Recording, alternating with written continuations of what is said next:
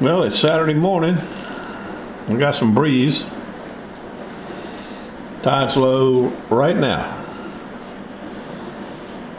No spin for me. I got a birthday party to go to from that little gentleman you saw here last weekend, Mr. Canyon.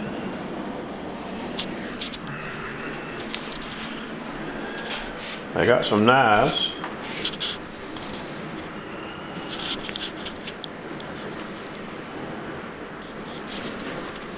A few scissors, pruners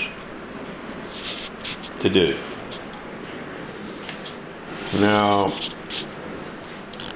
this big knife is a Carver Hall, and in the 40s and 50s, my father was in the seafood business, in the oyster business mostly, and we used Carver Hall oyster knives. They made oyster knives for shucking oysters, and of course they made other kind of knives too, crab meat knives for picking crabs and things like that. I didn't know they even made big knives like this before. Then we got a Calphalon, and we have a Faberware, and then we have a nice Shun. Shun has some damage. We got into contact with some chicken bones.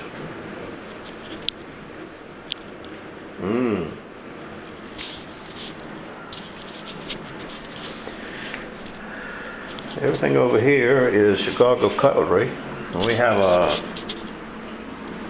I can't even say it, IKEA ceramic knife.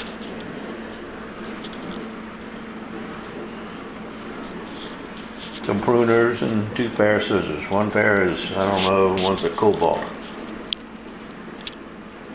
We'll make quick work of this. I don't know what else the day is going to bring, other than the birthday party. But that Shun is I'll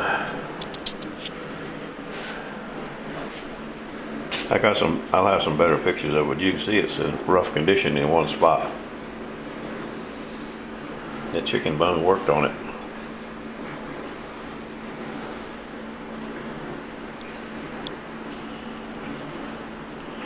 Okay. Stand by. Well, just finished up everything but the ceramic knife. I worked on it for about 45 minutes, and it still needs a lot more work. While I was sharpening, one of my neighbors came over and brought me this green taquito right here. Can you sharpen this up? It's got some coating on it. I said, sure, bring it right in here. Let me have it. I do a lot of these little coating knives. I'm sure everybody does. The Santoku is no longer chippy. All the bone stuff is out of it.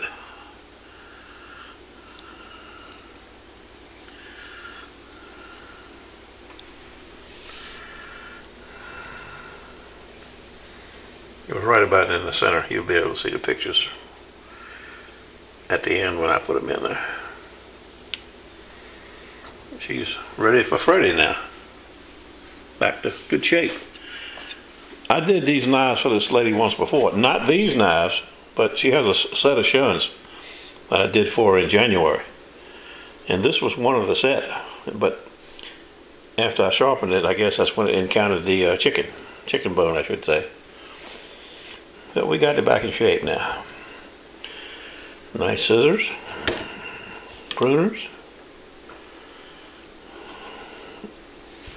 I had to clean them up. They were kind of nasty, but they're all cleaned up nice on my buffer. Okay, I guess that's it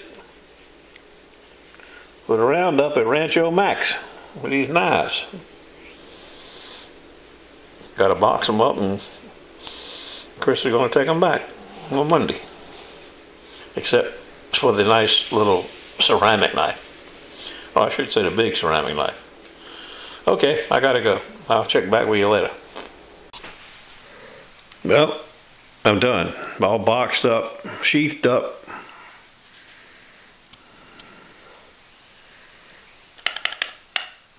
Waiting for Surf Church Sunday.